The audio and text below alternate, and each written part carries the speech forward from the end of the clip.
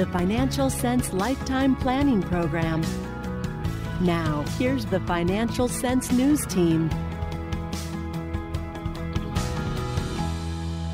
People are quitting their jobs at the highest rates in years in what is being dubbed the Great Resignation. And according to some recent data, 55% of Americans are actually looking for a new job. What is driving the Great Resignation, and what are some of the scenarios that we might see going forward, especially as we see a wave of corporate vaccine requirements also affecting employees? Joining us on the show today to discuss this is Joel Patterson. He's a workplace and business expert at the Vested Group. And Joel, so Bankrate just conducted this survey in August, and the numbers are pretty astonishing. Lots of Americans planning on leaving or looking for a new job over the next 6 months. It seems that one of the biggest things driving this currently, and I would say over the past year, is that now, since people got a taste of working from home, a large number of people don't want to give that up. Is that your take on this data as well? Yeah, that's absolutely probably the biggest component of it. There are a lot of other things really playing into that these days, but no doubt about it. You know, a year and a half ago, when we started down this path and working from home was still, you know, a sort of a pie in the sky thing. Everybody did it, at least in a lot of industries, but certainly not to the extent they do these days. And then, you know, the change happened. There was some, you know, kind of everybody struggles to get through change, but the technology held up. Production has remained high. You know, it looks like it's working well for a lot of people. And it's not even just the surveys that are saying that people are wanting to do that. The history is telling us that already too. In the last 3 months, 11.5 million people quit their job. So those things combined, it's really a unique and interesting job market, and it's really challenging for employers these days. Job openings are up strongly, and there's lots of talk about a labor shortage where employers are having a difficulty in filling those open positions.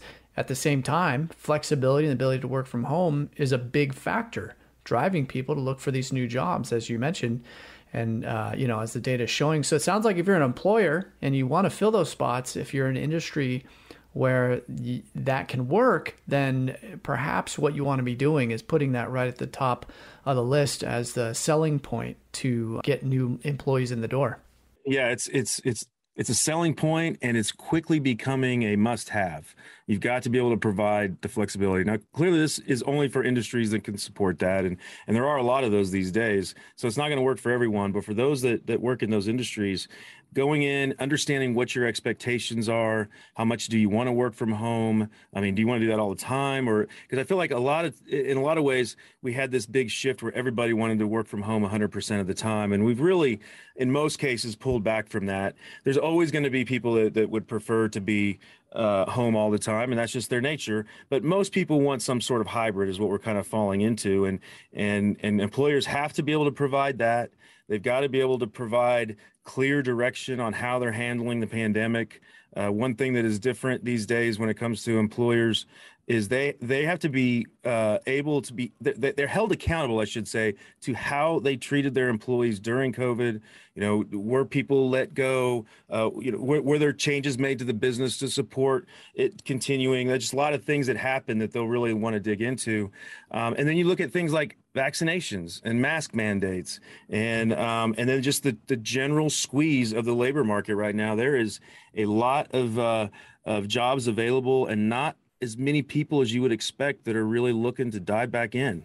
Yeah, isn't that the truth? And as we just discussed, people are quitting their jobs at record rates. If you look at the data that's collected by the BLS, the quit rate, it's at the highest rate that we've seen on record as far as the data has been collected going 20 years. So people are quitting their jobs in record numbers, and flexibility is a key part of this. And now we have a wave of corporate mandates where particularly large corporations, I think are most of them now, less so small and medium-sized businesses, but a lot of these large financial companies, Disney, airline companies, a lot of these larger firms are saying, yeah, you got to get vaccinated or you're going to have to look elsewhere. So that's going to be weighing on this. If people are quitting their jobs already, I imagine that's only going to bump them even further out the door. Yeah, clearly. We're getting to that point where the people that want to get vaccinated are gonna, and the ones that don't aren't going to. And business can do a lot of things in the world and a lot of good. I really believe that. We spend most of our time at business, but there are things that you just can't get in the middle of. And like you said, a lot of these large organizations who I think are really focused mainly on public perception when they make some of these decisions as far as, how they're going to manage it. Small to medium businesses, nobody feels comfortable. I shouldn't say nobody. Most people don't feel comfortable telling someone else what they need to put into their body. That said, we're like everyone else. We're highly encouraging everyone get vaccinated. We have to go out to clients, and we want to make sure that we're doing the right things. To me, it's a pretty clear decision. I understand there's a different perspective on the other side, and I fully respect their right to have to make that decision. But when it comes to business, it's a dicey one, and it's not one that we've really had to dig into before. If you want to talk about your pay or your growth opportunities, I'm all in on that. But as far as what you put in your body when it comes to medicine is just kind of it's something I don't really want to have to take into account when I'm making business decisions. Yeah, definitely. And it seems like the larger firms, they're going to be a little bit more likely just to say a vaccine is required in order for you to come into work. Some of the smaller and medium-sized businesses, it sounds like they may have a little bit more flexibility or perhaps try to explore other options, whether or not that's maybe we'll have some type of hybrid work environment. For example, at our company, we're about 15, 20 different people. So we're staggering who comes in which days just to try to lower the amount of exposure that's taking place. We're trying to do everything by the book, of course, but we're exploring a lot of different options and trying to make sure everything works out as best as it can for everyone before, just putting the gauntlet down and saying, you got to get vaccinated or you're fired, which hopefully that's not the first thing that people would do. Yeah, and you hit on it right there. Is if you can get your people to believe what you just communicated, that your primary concern is their health and safety, then you're going to do everything you can to keep them employed. I think businesses aren't necessarily, they've already responded to the actual economic impact by now. But a year ago it was, hey, what can you do to keep these people employed? And now it's how do you keep them healthy and make sure that you're doing everything that you can to keep them productive and focused and have purpose. Is all of these things. Whatever that work from home strategy is, whatever that vaccine strategy is, you've got to go back to the basics with your people and make sure that you're providing purpose so that they can stay engaged. You're promoting a culture that really demonstrates trust.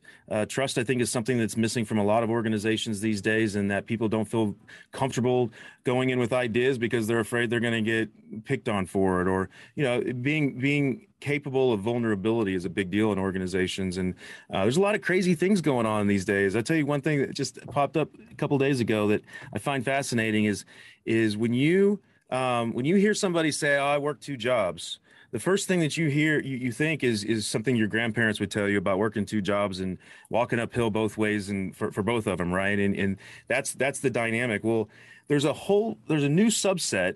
I don't know how big this subset is of people out there that are doing everything that they can to work 2 full-time jobs while doing as minimal work as possible. And there's even websites out there that really give you guidance on how to do that, because there's things that are really difficult that you might imagine, like how do you make sure that you keep your LinkedIn profile accurate, or how do you attend 2 meetings at the same time? I mean, things like this. So all the chaos in the labor market is creating these offshoots of situations that you would never have expected. Never would I think it would even be possible to work 16-hour jobs, 2 of them in less than a day's worth of work. It's hard to imagine.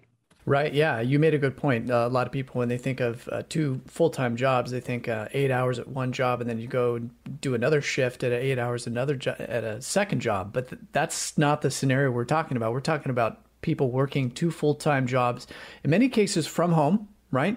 Simultaneously. So they're blending it all together. They're working here, doing this consulting on the side maybe, and then they're going back to their main position, or vice versa. Or maybe they're even playing video games nowadays for money. which is a growing trend as well. So Nice, man. I'm 48 years old, and that was the dream when I was a kid. I mean, if you had the yeah. opportunity to play video games. Oh, yeah. Not many people would pass that up. So, let's talk about productivity and burnout trends in light of remote working. What are you seeing from your perch? Absolutely see a certain level of burnout taking place, and it's not. Some of it is you read a lot about people just loafing, right? And they're doing nothing. And then you get also the flip side of that is I think a lot of the population has really dug in and doing what they can. And they're doing their part and trying to manage through the change of working from home. But then all of a sudden, there's a new report, and then the mask mandates are back, and it's really I think people are feeling change fatigue, and that's creating burnout in a lot of people at work. I do feel like productivity has remained high for most people that I speak to. That hasn't been the issue, but we're also very early in this, and the concern all along has been how do the creative side of your business and the interactions that only take place when you're in a room together, how do you replace that from a long-term growth and relationship perspective in your organization? And I think some of that burnout we're seeing is a lack of people being able to spend time together. Even, I'm in Texas, and we're, as I'm sure you're aware, pretty aggressive with how we manage through the vaccines and masks. And I can tell you that everyone that wants to come into the office is able to come into or allowed to come into the office, but we're usually at 30 to 40% tops, and a lot of days we're at 10%. And it's the fact that they know that it's okay if they don't feel comfortable coming in and working from home. But I think that's also just kind of the general sense of where people are right now, and that I don't want to start a new routine and then have to change it again in 2 weeks. Until we get a little bit of consistency, then maybe I'll change. But until then, productivity at home actually I think has been quite good, and I personally have been surprised by how good it's been. So I don't see it slowing down. Yeah, that's been one of the most fascinating things for me is just looking at the trends in productivity.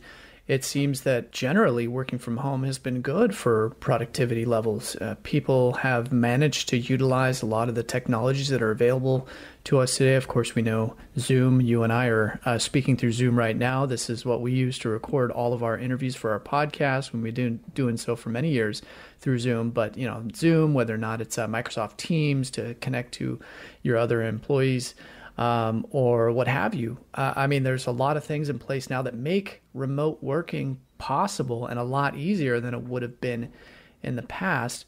So, it sounds like if we were to kind of sum up what we've discussed so far, people are quitting their jobs again at record rates. As long as we've seen the data being collected, it's at the highest levels ever. And very likely, given the fact that we're seeing now a wave of corporate mandates, particularly by these larger firms, and still quite a bit of uncertainty over Delta. Of course, there's even other variants that we can read headlines coming out of South Africa that are more transmissible than Delta, that this level of uncertainty, like you said, a lot of employees and employers having uncertainty or change fatigued, that we're probably not looking at an end of the high quit rates at this point, because it's just there's so much change, there's so much things that are in flux still, especially if companies are going to be demanding more, demanding vaccine requirements. So perhaps we're not seeing the end of that trend in people quitting their jobs in record numbers yet. Yeah, I think you're spot on. I think we're just seeing the beginning of it, really, and there's going to be, an overreach and then probably a little bit of a pullback, and then we'll settle somewhere in the middle. And I think that's going to play out this way too. The other thing is that doesn't really get taken into account is there's a whole group of people that were planning to leave their job before COVID.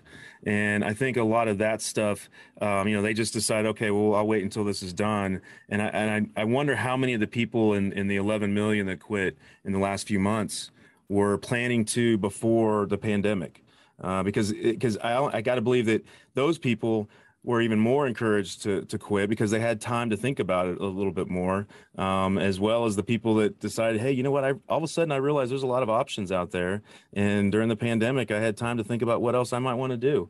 So that stuff's going to continue as people become more and more courageous about making a change in their career.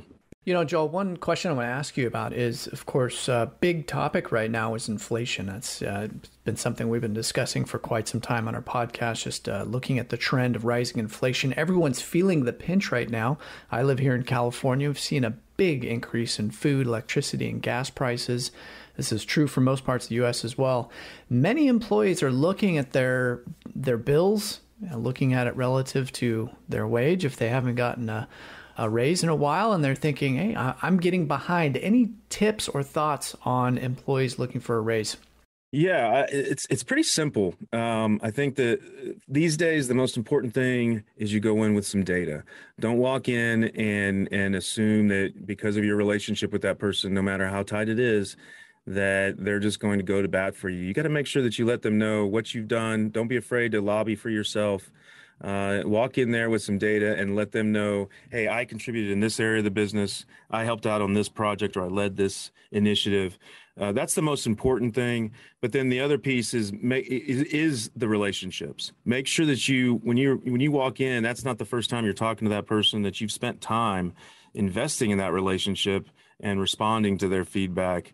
I absolutely encourage people, if they feel like they have put in the work and they deserve a raise, that they should reach out, even right now. You just have to make sure that you're giving them enough information to go to bat for you. And these days, there's a lot of companies out there that are hiring and kind of overpaying. We're seeing a lot of overpaying in certain industries just to buy some market share and to have some capacity as things continue to open up overall in the economy. But the most important thing you can learn, or one of the most important things you can learn in your career, is to go to bat for yourself and self-advocacy. So this is a great place to do that, and don't be shy. Just make sure you've got good data. We've been speaking with Joel Patterson, workplace and business expert at the Vested Group. Joel, how can our listeners get in contact with you or find more about your company? Yeah, sure. So we're a technology services firm that happens to be focused primarily on their culture, but we love to talk to businesses that are growing and are looking to scale, and we work with an Oracle product called NetSuite to help them do that.